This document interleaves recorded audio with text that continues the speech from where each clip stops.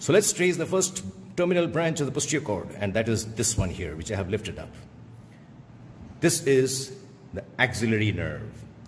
The axillary nerve goes laterally. It goes through the quadrangular space, and we can see that it is accompanied by these vascular structures here.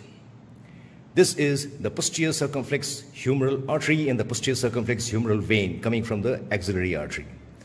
So this axillary nerve, it winds around the surgical neck of the humerus. It goes through the quadrangular space.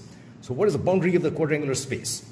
Superiorly, it is bounded by the teres minor, the head of the humerus, and it's bounded by the subscapularis. Inferiorly, it is bounded by the teres major. Laterally, it is bounded by the surgical neck of humerus, and medially, it is bounded by the long head of the triceps. So this quadrangular space is the one which gives passage to this axillary nerve, the posterior circumflex humeral artery, and the posterior circumflex humeral vein, and we can see that here. Here, the axillary nerve can be injured in two different ways. If there is a fracture of the surgical neck of humerus, then axillary nerve can be injured. And if there is an inferior dislocation of the shoulder joint, then also the axillary nerve can be injured.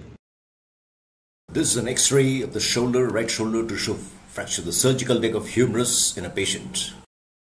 Injury to the axillary nerve will produce the maximum disability in terms of paralysis of the deltoid muscle. The deltoid is supplied from the inner aspect by the axillary nerve here. We can see that here. And that will lead to inability to extend the shoulder joint.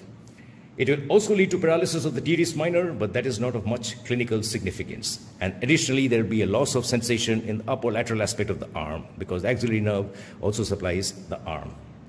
So that is about the axillary nerve, which is arising from the posterior cord of the brachial plexus, the first terminal branch, and we can see that here.